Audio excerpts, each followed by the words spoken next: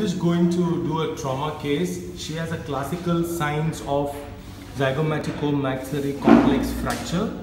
If you look from beneath, you can see the flattening of the cheek on the left side, and then she also has little difficulty in opening the mouth. Okay, and that's because the fractured arch from this side has gone inside and it's impinging on the coronoid part of the mandible. We're going to do an approach right from there, so there's no scar that's going to be visible. Clear up this part and also get the cheek that's inside outside, and to get facial symmetry.